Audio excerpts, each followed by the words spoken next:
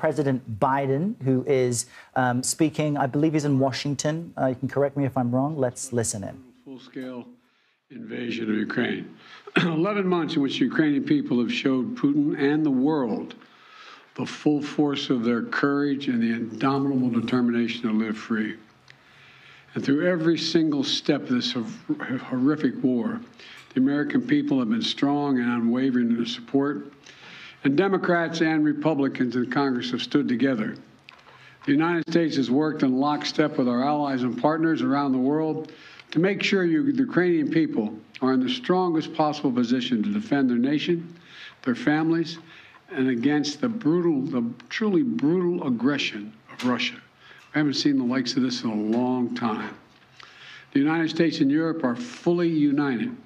This morning, I had a long conversation with our NATO allies, German Chancellor Scholz, French President Macron, Prime Minister Sunak, and the Italian Prime Minister Meloni, to continue our close coordination and our full support of Ukraine.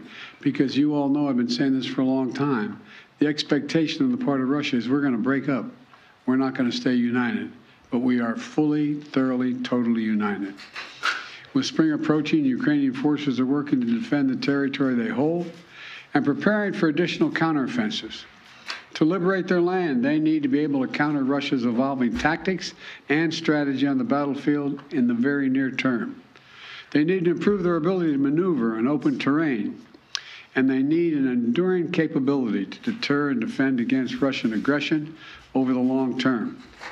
The Secretary of State and the Secretary of the military behind me they've been deeply involved in this whole effort. Armored capability, as General Austin will tell you, has been critical, and that's why the United States has committed hundreds of armored fighting vehicles to date, including more than 500 as part of the assistance package we announced last Friday. And today I'm announcing that the United States will be sending 31 ABRAMS tanks to Ukraine, the equivalent of 1 Ukrainian battalion. Secretary Austin has recommended this step because it will enhance the Ukraine's capacity to defend its territory and achieve its strategic objectives. The ABRAMS tanks are the most capable tanks in the world. They're also extremely complex to operate and maintain. So we're also giving Ukraine the parts and equipment necessary to effectively sustain these tanks on the battlefield. And we'll begin to train the Ukrainian troops on these issues of sustainment, logistics, and maintenance as soon as possible. Delivering these tanks to the field is going to take time. Time that we'll use to make sure the Ukrainians are fully prepared to integrate the ABRAMS tanks into their defenses. We're also closely coordinated this announcement with our allies. The American contribution will be joined by an additional announcement, including that will be ready, available, and more easily integrated for use in the battlefield in the coming weeks and months from other countries. I'm grateful to Chancellor Scholz for providing German Leopard 2 tanks and will lead an effort to organize a European contribution of 2 tank battalions for Ukraine. I want to thank the Chancellor for his leadership and his steadfast commitment to our collective efforts to support Ukraine. Germany has really stepped up. The Chancellor has been a strong voice for unity, a close friend, and for the level of effort we're going to continue. Supporting Ukraine's ability to fight off Russian aggression to defend its sovereignty and territorial integrity is a worldwide commitment. Not just it's a worldwide commitment. Last week, in Germany, Secretary Austin convened the Ukraine Defense Contact Group for the 8th time. This group is made up of some 50 nations, each making significant contributions of their own to Ukraine's integrity, each fully committed to making Ukraine remain strong and independent and able to defend itself against Russian threats and violence. I want to thank every member of that coalition for continuing to step up. The UK, the United Kingdom, recently announced that it's donating Challenger 2 tanks to Ukraine. France is contributing AMX-10s, armored fighting vehicles. In addition to the Leopard tanks that Germany, like the United States, Germany is also sending a Patriot missile battery. The Netherlands is donating Patriot missile and launchers.